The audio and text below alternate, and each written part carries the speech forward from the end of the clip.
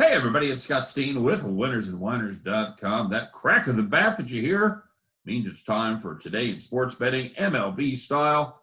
And, of course, doing it with the one, the only Scott Reichel. Scott, we got 4 juicy games on tap today. It's a full board, man. I don't know how many more full boards we're going to get, but I'm excited. Are you excited?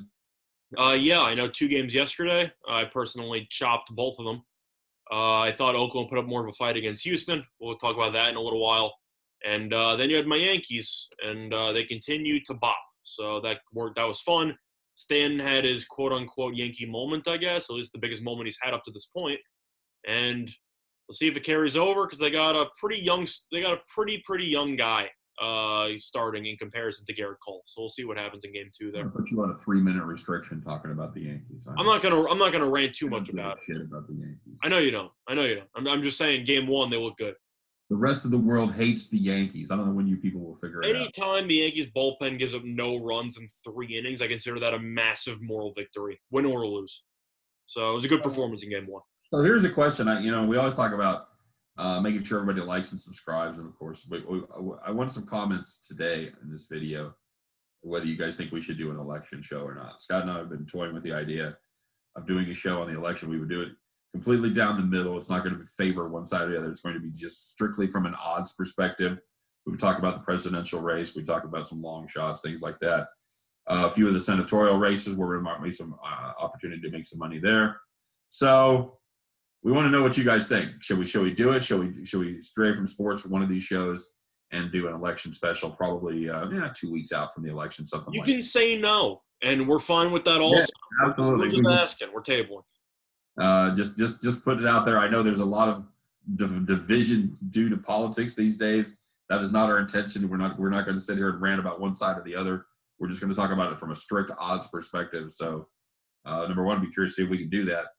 But number two, it'll be curious to see what kind of engagement we would get if people would be doing that, because I made a lot of money in the last election, Scott. I had a position on both of them, a very, very advantageous price. It was locked into profit, and of course, it was the equivalent of the Miami Heat winning the NBA Finals for you by having Donald Trump win the election. So nice. All right, so put that in the comment section. Besides that, let us know what you're playing on the baseball, sports and stuff. That's good. That's cool too. So Scotty, let's start it off here. Oh man, it's my money makers. It's my money makers. The Miami Marlins going up against the Atlanta Braves. Max Fried on the mound for Atlanta Braves, going up against Sandy Alcantara or Alcantara, depending on whether you pronounce it or pronounce it the way it's spelled. Miami Marlins at plus 183. Scott, talk me out of it. I really can't. My only argument against that would be Max Fried, and just repeat his name about 40 times, and then hopefully you'd get the memo. But even though the Braves did win pretty handily against the Reds, their offense really wasn't that great at all. I know that they woke up towards the back end of Game 2. They had 2 runs in the first 20 innings of the series or something. Their offense didn't do anything that entire series. I know that the Reds, of course, have really, really good starting pitching with Bauer and Castillo going games 1 and 2, and that's just a next level. Both of them were as good as advertised. They were both really, really good. Right. But Miami, they took care of business against the Cubs. Did so pretty handily. I know the Cubs aren't that good, and I've been saying that they've had hitting issues at Wrigley for years. But this year in particular, they couldn't hit the ball at Wrigley. It was really weird. But you know what I think it was, Scott? And if you watch the weather reports like we did every day, they didn't have a lot of wind blowing out this year. Well, that's how it factors in with home runs. I'm talking about also average. They just couldn't hit the ball. Well, true. But it affects everything. It does. It really does. So you have some inflated numbers there. Yeah, you have inflated numbers, et cetera, at home. You used to see those Wrigley totals, 10.5, 11. Yeah, I'm not saying it's the same as Coors. Yeah, it's not the same boost as Coors Field numbers on any given day, but Wrigley this year did not really do as many favors to hitters as they had done in years past. I think the wind blowing out 15 plus is a bigger advantage than Coors. I think it's very close. I think it's very close as far as your numbers go, as far as the total amount of runs scored. Yeah. Either or. Miami's pitching was very good in that series. Yeah, They were yeah, it was. solid. Offensively, they were fine. I can't say that they were great, but they were good enough. Right. Which is really all you look for. And one of those guys was Sandy Alcantara. Scott went 6 2/3, gave up 3 hits, 1 earned. He's a good pitcher. He's a good pitcher. And the thing about I like him. He kind of goes against the trend these days. He eats innings. Yeah. He'll go out there, and that's a good thing with this Marlins pen because that's certainly one of their weaknesses. Their pen is one of their weaknesses, but their pen is actually not awful. Kinsler's actually been a decent closer this year. The problem is getting to him. Yeah, I know. I'm saying, though, they do have a pretty solid guy in the ninth, which is a pleasant surprise.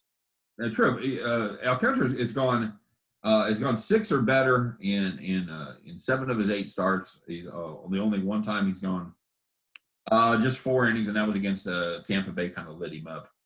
But other than that, he's been very solid. He doesn't give up home runs. He walks guys. Probably walks a few too many guys, as a lot of young pitchers do. But I think they've got a puncher's chance here.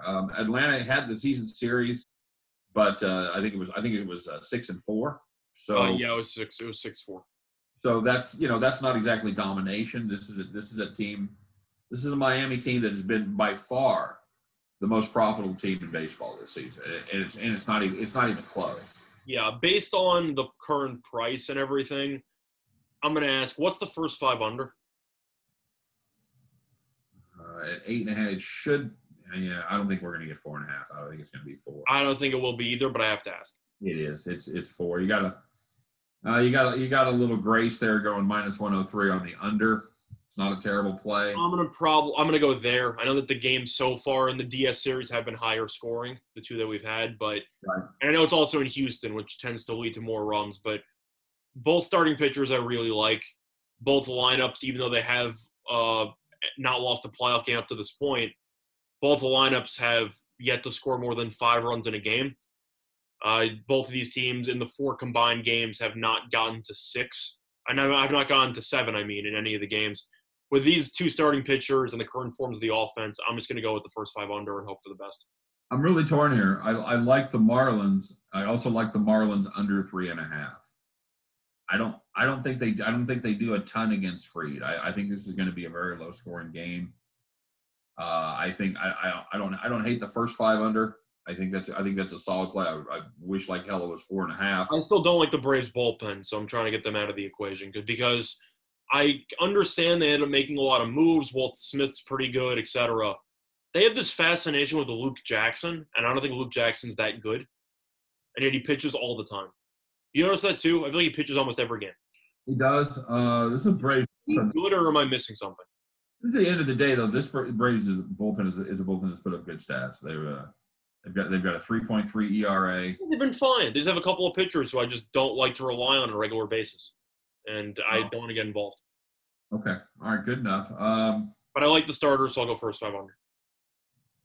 Scott, we've talked about this. I've made a lot of money this season by looking at Miami and looking at the matchup, going, there's no way they can win this game. They're just outclassed. They're plus 190, and then they do, and you take them, and you just.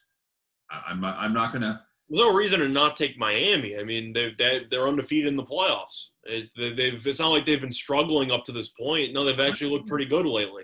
No, this is all about Max Fried and whether they can score enough runs to get to him. They're scoring enough runs. Just keep the game close. Just keep it within 1 run or a tie game. When Fried comes out, I think they'll consider that a victory. Oh, sure. That's what I'm saying. So it's not even about scoring. Even if all you need is Alcantara to pitch well. And if this game's within 1 run in the 6th or 7th, you don't feel too bad, even if you're behind with a plus 180, plus 190 ticket. So, yeah, there's a decent amount of ways to win late, even if Fried pitches well. You got a shot, and I took this as a play of the day. I took Miami to do it. I like the price. A good price. I'll play it again, and I'll go with you and play the. Marte not being in the game does hurt a little bit because he's going to be left off the roster. But with the broken hand, of course. But still, Miami ended up dealing without him, and they won anyway. But if Miami pitches well, this game will be really, really close. Yeah, this is a tough fade of Max Fried here. He's just lights out. He's great. And most importantly, is the Braves win when he pitches. They're 11-1 with him on the mound. You know what, Scott? That's why not make it 11-2? I'm okay with that. Okay, cool. I'm gonna go with the first 5 under. I'll take Miami. I'll take the full game under in this as well. I'll take the full game under 8. Okay. All right, let's move on to the next game on our sheet. By the way, that is a 2:08 Eastern start time, so get your ducats down on that quick, kids. This is a game that turned ugly yesterday, Scott. We thought had the ticket on the Athletics. Thought that looked pretty good. And it looked like it was going to turn ugly early, and then it turned ugly in the opposite direction. Yeah. Oakland went up 3-0, and you're thinking, oh, the wheels might fall off. Then the wheels did fall off, but for the other team. Yeah, absolutely right. This is as close to pick 'em as you're going to get. -107 on the A's, -103 on the Astros. 9 is your total, and I'm gonna. So I have a play the day video on this. So I'm not gonna talk about the side, but one question that I just wanted to know: do you think that the current money line prices are accurate? Do you think that they should be adjusted? Personally, as in, do you think Oakland should be favored and Houston should be the underdog, etc.? I understand the question. It wasn't one of the tough ones. I was just making sure. Okay. Because I don't want you to make the argument saying, well, Houston should actually be -104 instead of -103. I'm like, no, you know what I mean? And I know what you want me to say. I know what the case. No. It's not a matter of what you want. I'm just asking you a question. You can say whatever you want. You ask a question. There's always a point. There's always somewhere you want me to go when you ask a question. I'm just saying that we could disagree, and I'm fine with disagreeing with you if you disagree on the direction. I know you have an unnatural hater to Sean Manaea. I understand that.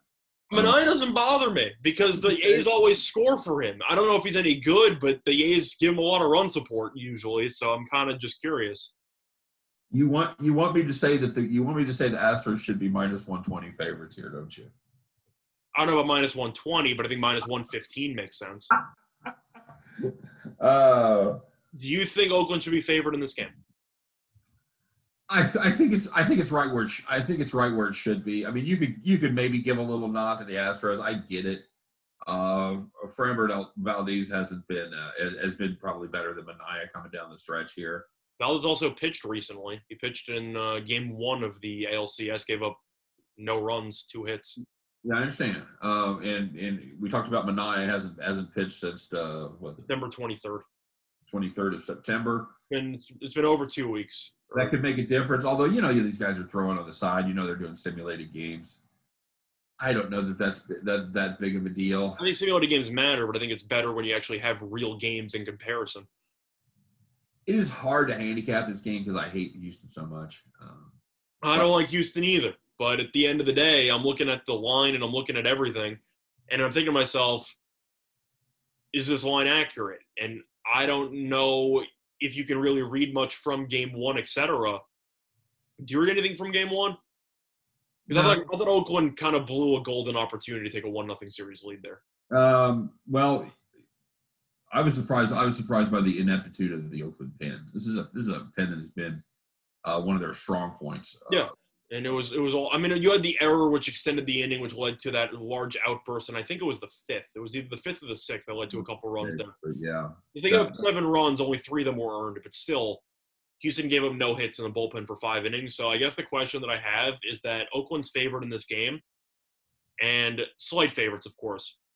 Based on the current form of both teams, what area does Oakland actually do better at than Houston besides arguably starting pitching as a whole? Well, you could before yesterday, you could have made the argument of the bullpen, and I'm still. Yeah, I agree, but I'm saying based on current form. I don't think Oakland's bullpen was that good against Chicago either. Well, here's the thing: that I'm surprised that Houston doesn't hit left-handers better. They score the same amount of runs against left-handers as they do against right-handers, and with this right-handed heavy lineup, that's surprising for me. With Correa, with Altuve, with George Springer. They all couldn't hit the ball during the regular season, but it appears that all of them simultaneously woke up at the same. I don't really know what's going on over there, but everyone woke up apparently. Yeah, I'm just saying. Do you right now, based on current form or whatever? I know it's one game for the series. Is there one area you look at Oakland and just say this team has a massive advantage? Because I don't see it. I would say pitching. Okay. So we'll see what happens. Massive advantage? No, I think they have. I think they have a slight advantage. Do you think that Manaea is better than Valdez? You're talking about this particular game or as a whole? However you want to interpret it. I think these are two pitchers with very similar skill sets. Okay. I think it's a wash. And I know I gave you a hard time, but Manaea was a Royal, and we were never big fans of it. He was one of these guys that always had potential, just never seemed to realize it. He kind of seemed to be the same kind of pitcher out there in Oakland. Put together some good starts this season, but I don't have faith in Manaea. I just don't. Do you have more faith in Valdez over Manaea, or you have no faith in either? You could say you have no faith in either, and that's fine. I'm just curious. I probably have a small lean towards Framber Valdez at this point. Valdez against Minnesota, I thought was fantastic. I thought he really showed me something there. Yeah, he did. He pitched extremely well. There's no question about it. Mm-hmm. And coming down the stretch, he put together two good starts in a row. Of course, one of them was against Texas, but in his four starts before that, he'd been pretty bad. He'd given up 20 earned runs over four starts. So it wasn't exactly like he ran through the tape at the end. Well, Manaea, on the other hand, has been very good. He's got quality starts his last three times out. I don't know, Scott. I want to ask you one question, just based on. I think Houston hits the ball better than Oakland. I really do. Well, I have to agree with that. Without Matt Chapman in the lineup, even with the fact that and we've all seen the meme going around about the difference in their low averages and whatnot. They're all waking up. That's all I know. Well, they've got more potential to hit home runs. At the end of the day, these guys are gonna run into some balls. And yeah, I like especially with Manaea, who doesn't exactly have what's his fastball, like 91, 92. Yeah, he's as with most a couple hangers in there, they're gone. That's all. Yeah, he doesn't. As with most lefties, he's he can't throw the ball straight. He's gonna rely on his off speed stuff. He doesn't. Nobody, very few lefties have an. Yeah, one question that I was going to ask you, though, general rule of thumb when it comes to pitchers, how big of a sample size do you need in postseason stats to start borderline fading pitchers based on postseason results? I don't know. I mean, it's a random question. I'm just curious because Kershaw, of course, was the obvious. In contrast to the regular season stats? Just in general. For example, Kershaw in the playoffs. Kershaw the other day. How'd that go? No, but I'm just saying, you've had some pitchers who just have been worse in the postseason than the regular season. I don't think you can say that because by Manaea, he's appeared in one playoff game and he has an ERA of 18, but it's one playoff game, so I don't think that's worth anything. Well, more than that. I don't really think that's a thing. I think if you can pitch, you can pitch. I don't know if it's a thing either. I'm just throwing it out there because some people. Here's the deal. Now, at the end of a 160-game season, after 32 starts, are you tired? Do you have arm fatigue? Are there other issues? Yeah, that's quite possible. So then you have to look at the fact they've only had 11, 12 starts this season. Yeah. So if that's the problem, as opposed to I think once you get to this level, I refuse to believe that the stage is too big for some of these guys. I just think you're up against more talented teams.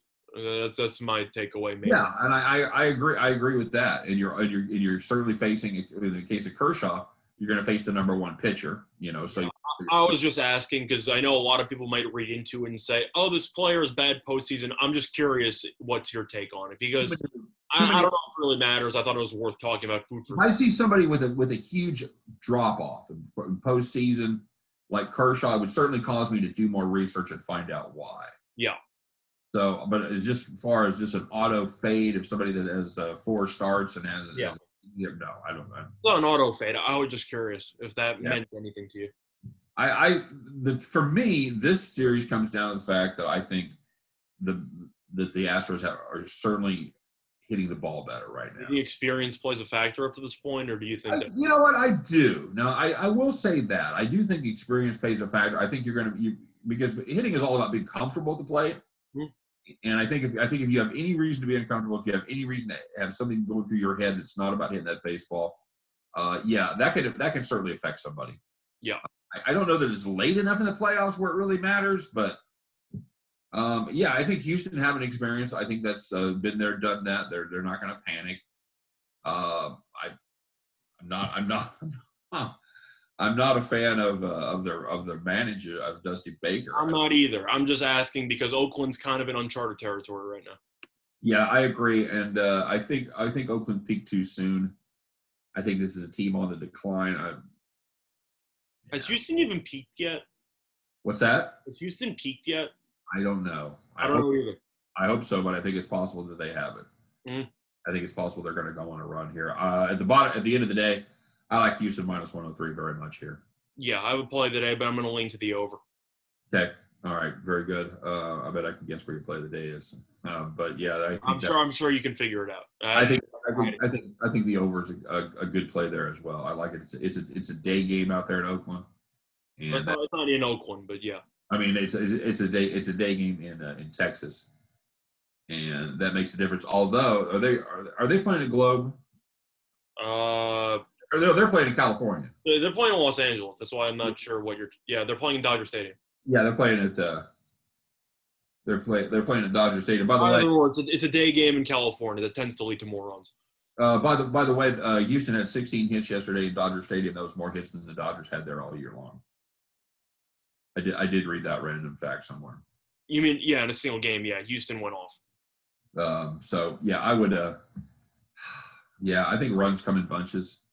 I like the over out there, and I do like Houston at minus 103. I think that's a good price. Yeah.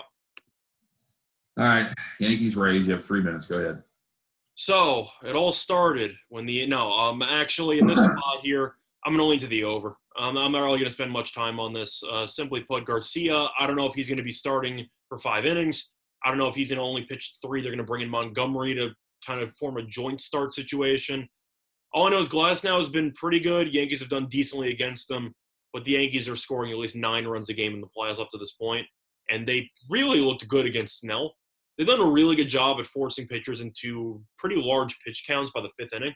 So I actually have been impressed by what they've done. They're taking a lot of good pitches right now. Yeah, they've been very patient at the plate, and Tampa, even though they are not exactly the greatest offensive team in terms of talent, we were talking before we went on air how there's really nobody on the team that threatens you besides maybe one guy.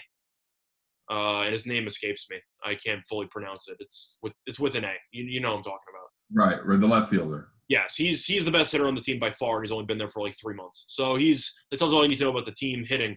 But Garcia, the inexperience might play a factor. Yankees bullpen also might play a factor because they were great yesterday, but that's not really consistent based on what they've done this season. Based on how the Yankees are hitting, 8.5 is too low. I got to take the over. Yeah, I'm with you. It's mainly going to be. They're talking about a faded glass now. This is a game where the Tampa Bay Rays are actually the underdog. I mean, the favorites rather at minus 125. Because we have a lot of uncertainty with the starting pitching, but the Yankees have been so good hitting that I don't know. Value-wise, I lean Yankees, but I'm going to lean to the over because I feel like you can make an argument that this can go over a couple of ways. I'll tell you what, if you're gonna play one of these bets, you should couple them together. If you're gonna play the Yankees or if you're gonna play the over, they should be together. I think you're setting yourself up for a nice little payout there at plus 115. You're probably in the 3-1 range for a 2-teamer. I don't think the Yankees win 4-2. That's fair. Certainly possible, but I don't see the Yankees pitching staff. I think this is a game where they're going to have to score 5 or 6 runs to win. Yeah, I see that too. For me, Glasnow's a good pitcher. Playoff-wise, has been pretty good as well. Just I really like how the Yankees have been forcing starting pitchers into leaving the game after about 5 or 6. Now, I know Snell's had innings limits anyway all year. They've had some really good at-bats. Yeah. For the Yankees up to this point. And Tampa, who, even though they aren't the greatest hitting team, they'll bunt, they'll do a bunch of small stuff. They'll try to actually manufacture runs, which is something that you like to see if you have an over. First and second, they're bunting. Like that. That's what I'm talking about. They'll do the small stuff to try to set themselves up for a decent amount of runs. Yeah, agreed. They'll lean to the over. Okay. All right. Very good. I will. You know what? Talk about it. I might as well do it. I'm going to play both of them together. I'm going to step out and take a 2-teamer on that, Scott. You're talking about you're going to take both money lines with the over? No, I'm going to take the Yankees and the over. Yeah. Okay. Plus 115. and at 8.5. Yeah, I like Garcia, but at some point you got to ask yourself if this is really the pitcher you want against Glass now. Garcia could be good in the start. He might not be. I still don't know how many innings he's actually going to pitch because he might get into trouble. They might pull him immediately.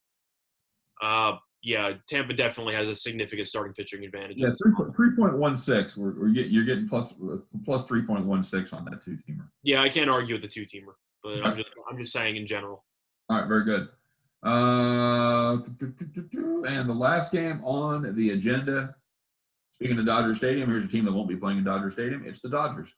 Dodgers big favorites over the Pods, minus 161, plus 148. Scott, the Twitterverse says that this is going to be Mike Clevenger going for the Dodgers. Going for the Padres. That has not been announced officially, but that is the rumor. He is healthy. He is on the roster. Your thoughts on this one? The Dodgers minus 161, Padres plus 148. 8.5 is your number. The Dodgers are sending Walker Buehler. I'm sorry. To the mound. I didn't say anything because I was letting you do all three. Thank you very much. Okay. That's what happens when you come to rehearsal, buddy. Buehler's got the blister problem, man. Does that worry you?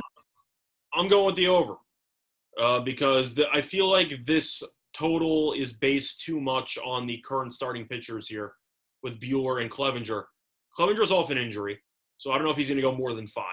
Right. And Buehler has a blister injury, and I don't know if he's going to go 5. Hell, if the blister bursts, he might go 2 innings. So you're going to give me a total of 8.5, which, I mean, it's a decent total, but both lineups are very good, and both starting pitchers have serious health question marks. So for me, with both pitchers not being fully at 100% or having some potential worst-case scenarios there, I'm going to go with the over because I think both teams can score at least 5 runs in any given game. So I'm going to go with the over. I think that's solid. This is a Padres team that's they can bop. What's that? They can bop. They can hit. They can absolutely hit. And I was just going to say that their bullpen, it was dreadful early, and I don't know what they did against the Cardinals in Game 3, but good for them. They had a full-on bullpen day where everyone pitched about 1 inning, and they gave up no runs. They were fantastic. Yeah, they can trot them out there. I do worry about the closer position. They've got Trevor Rosenthal, who was closed for the Royals, is kind of a comeback player. They traded him mid-season. Been good with them. Yeah, you know what? There's never a no sweat. Of course, at some point he's going to blow up. But then again, you have to worry about the Dodgers. I also got Kenley Jansen. I think Jansen's better than Rosenthal, but he thrilled with either? No. No, at least the thing about Rosenthal, at least he can throw it by you. He's still throwing gas. I'm still impressed he can throw that hard. He's had a couple injuries. He's getting up there in years. He's still launching this thing at like 99-100 with the Royals. That was incredible to see. Yeah, and I was kind of sorry to see him go. Of course, we just had him on a 1-year proof. You had a great deal. You signed him and you flipped him for prospects, which is He's just exactly, and that's exactly why you sign those guys. You sign them to a 1-year prove it, and if they can, you flip them, because the last thing a team like the Royals needs is a great closer right now. And they're also on the cheap. So if you want to go for a run, you can get a cheap closer or bullpen guy. Absolutely. So I do worry about that if the Padres get a lead, hanging on to that. Of course, you got a couple of guys that are out there with gas cans, and it's just a matter of whether everybody's going to be able to throw a match or not and get it close enough to start the fire. So, but the Padres bullpen has gotten a lot better, because at the beginning of the year, especially when they were still trotting out Kirby Yates, holy shit, that was Well, Yates had massive arm issues, and he's done for the year pretty much. Well, yeah, but what I'm saying is that the entire bullpen was useless to start the year. Yeah, they had an ERA over 6.7 for a whole lot of the season, and they've got it down. They've got it down to under 5, which is incredible based on the way they were going. So, what are your thoughts on the Dodgers bullpen? I know statistically they've been good. Yeah. Maybe it's the fact that I've seen Dave Roberts blow a bunch of playoff games in his career already. Why do I feel like they're just going to force Joe Kelly into one of these games and he's going to be terrible? Am I wrong for feeling that way? Because I think Joe Kelly's not a good pitcher at all. No, I don't think we see Joe Kelly. I don't know about that. I don't know. It seems like Maybe in garbage time or a long relief situation. His numbers this year is a 1.8 ERA. I just know that he's not very good. Yeah, we'll see. And the Dodgers bullpen stats are very good, man. They're very good. I'm just wondering how many of these guys you trust. Jansen, I don't trust. I actually like Buster, and I like Trinan. Well, of course, they could have. I don't know who they're in a 5-game series. I don't know you could have May coming out of the pen. You could have Gonzalez coming out of the pen. You like Buster as well, right? Yeah. Gratterall. He's very good. He's very good. And I think that Trinan's good as well. But for some reason, they insist on using Jansen in the ninth, and I still don't understand it. But sure. Yeah. Okay. So you got a thought on this one? I'm leaning over. Okay. Both starters have serious issues in terms of health, and I think that even if they pitch well, they're both going to be on innings restrictions, so they should be. Yeah. So I'm looking at 5 innings apiece for both, maybe. Sure, I'll take 4 innings of the Padres bullpen with the Dodgers as well. Sure, why not? Agreed. And the Dodgers are a great late inning club. Yeah, and even though the Dodgers have a good bullpen, it's not like the Padres can't hit. I could see them scoring a couple runs as well. They're a lot like the Yankees. You find yourselves up 5-3 after 5 innings. You're like, man, we're going to be able to win this game, and then they just do their late inning stuff. Get a couple 3-4 home runs. Like, all right, cool, we're good to go. Yep, exactly right. So yeah, I agree with you there. I'd sniff the Padres at plus 148. I don't hate that. I don't. There's a whole lot of Dodgers pitchers I wouldn't fade. Buehler this season isn't necessarily one of them. So at almost 3-2, I'm tempted. All I know is that I'm not going to be fading Kershaw as much after that performance. But Buehler's injuries, is that even baked into the line enough? Because I'm not sure if it is. I don't think it is. I don't think it is either. Because Buehler, don't get me wrong, if Buehler's at full health, you're going, all right, I'll give you 7 innings, 1 run, like good enough. Right. Only, what, a maximum of 5? Yeah, blister issues. That's a serious problem for a pitcher. And depending on where it is, it's going to inhibit you to be able to throw the curveball. You're throwing like cream on it and whatever, and you have to throw pitches. Like it can burst at any second. Like that's a serious problem. You know, and when I was younger, I took the kids one time to get autographs when the Royals came out of there. They're basically where the parking lot. You'd stand up against the fence, and they'd come out after the game before they got. Okay. And I saw Jeremy Alfeld, who fought blister issues basically his entire career. Mm-hmm. And somebody was there, and he was signing autographs. They said, "Jeremy, let me see the blister." I was standing right next to him, and they showed the blister, and it's not like what you and I think of when we get a blister. When we out there, when we rake the yard without gloves on or something, you get a little blister. Go, oh, that kind of hurts. I mean, it was like underneath the nail. It split the nail out. You're like, how in the hell does anybody pitch with something like that? And when those guys talk about having blisters, man, it's well, they showed Buehler's blister when he was pitching in the first series against Milwaukee, and it didn't look good either. And he's trying to cover with random creams or powders. At some point, you got to wonder how much of an impact does it have, and I think it does.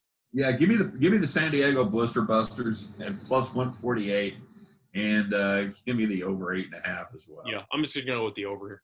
All right, good enough. Well, that is our baseball show for today. He is Scott Reichel. I'm Scott Steen. We appreciate you watching, of course. And, hey, you want to find out what the experts are saying other than us, check out winnersandwhiners.com each and every day for not just these games, man, but full write-ups, predictions on every game every single day. That is your place to go. And your place to be is right here every single day, as Scott and I do it daily. At least one show a day. Yep. 2, 3, 4. We don't care. We'll do it. We care, Scott? No, I don't care. Okay. All right. So for myself, for Scott Reichel, for all of us over here at Winners and Winers, we appreciate you stopping by today and make it part of your routine. Come back to see us tomorrow on Today in Sports Betting. Have a great day, everybody. Take care.